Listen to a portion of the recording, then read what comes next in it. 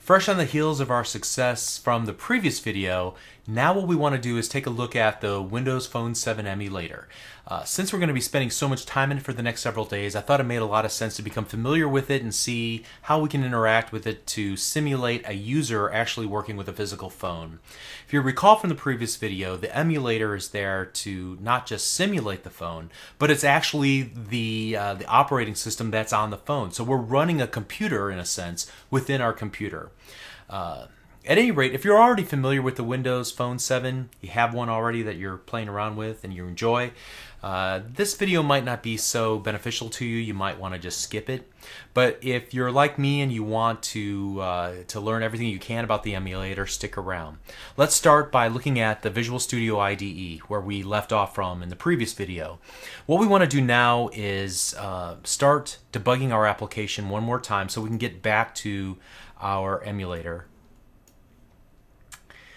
And as our application loads, we're going to pay attention to some of the buttons on the bottom. First of all, there's a back button and a start button. In some cases, these will take you back to the start page. If I click on the back button, notice behind the scenes here what happened was Visual Studio is no longer now linked to our debugger. It kind of, something changed whenever we hit the back button, and we'll come back to that in a little bit. If I were to hit the start button, nothing really changes because we're already on the start screen. So it might appear like these two are doing the same thing, but in fact they are not.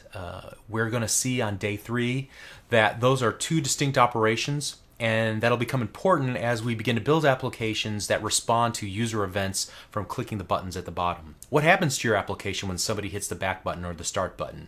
Well, stay tuned. On day 3 we'll talk about it. So what I want to do is hover my mouse cursor over to the upper right hand corner of the emulator, and you can see a little menu pops open. I can close down the emulator altogether. I can minimize it to our system tray. I'm going to go ahead and maximize it again. I can rotate the orientation of the phone as if somebody were moving it around by using this counterclockwise button, and you can see how it changes the orientation. And I can move it back using the clockwise movement button. And those will come in handy later on, again in day 3, as we want to create applications that can respond to movements, so we can reorient our pages for the user. We're going to see an example of that in just a moment when we're working with Internet Explorer.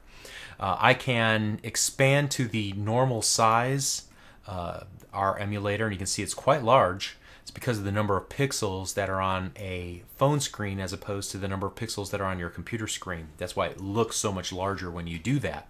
I'm going to use the little magnifying glass icon to zoom, and I'm going to set the zoom level to 50, which is comfortable for my recording area here. Feel free to pick whatever option makes most sense for you. I can also use this little handle to move the emulator around, or as I did earlier, just kind of pick a spot on the chrome, that little gray area that surrounds the main area that we've been working in. Now, to simulate a user interacting with the phone, you use the mouse cursor most of the time. So, for example, when we go to Internet Explorer, you can see that by default a home page pops up, set by default to Microsoft.com, some search page. What we can also do, though, is use our mouse cursor to click into the location bar at the top, and when we do that, a on-screen keyboard pops up. That's called an input scope, and we're going to talk about those on day 3 as well. You can choose different input scopes for the different types of information that you want a user to be able to enter into the phone. In this case, it's a simple QWERTY keyboard, but there are some other options as well. Now what I could simply do is start typing in www. And then type in a list or the full URL. Now, since we're working on a computer, though, it's more convenient to use our physical keyboard instead of the on-screen keyboard to type out and peck every little letter. So what you can use is the page up button on your keyboard, and when you do that, you'll notice that the on-screen keyboard disappears, but we can continue to type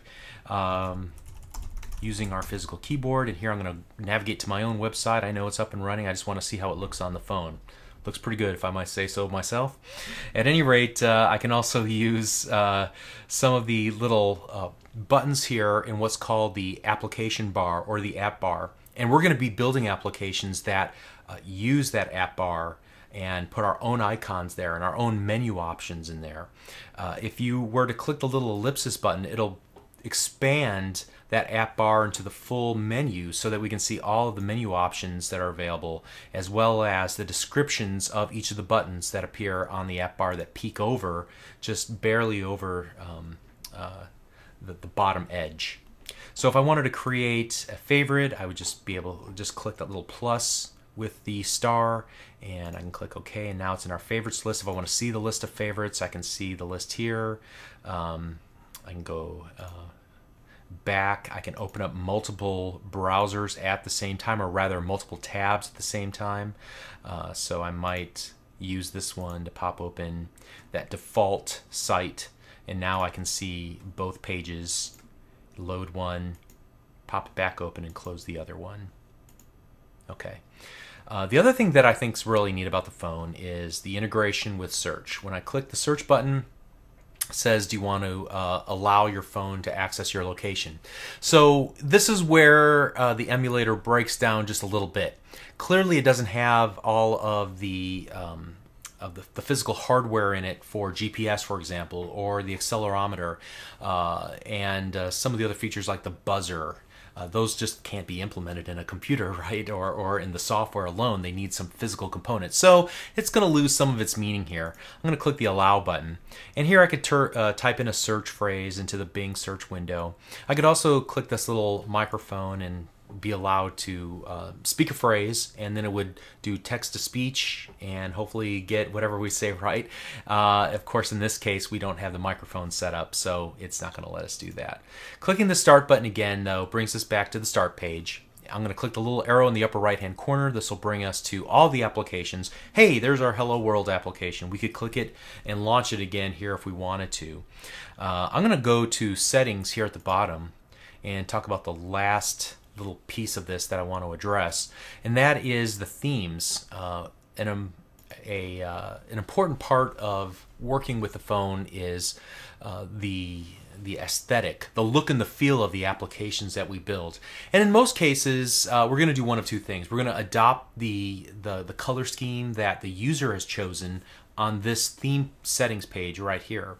Or we're going to be building some highly customized, highly graphical in nature screens, and we may demonstrate how to integrate some of those background images into our applications a little bit later in this video series.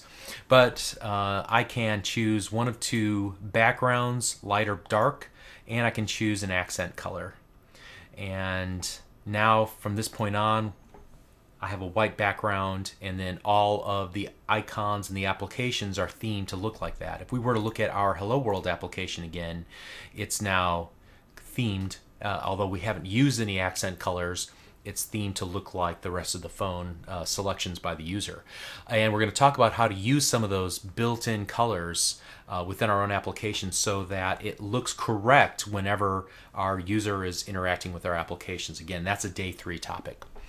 All right, so that pretty much wraps up everything that I wanted to talk about in this first look at the emulator. Now we can feel confident in moving forward and discussing the Hello World application in a great deal of depth. So I'll see you in the next video. Thank you.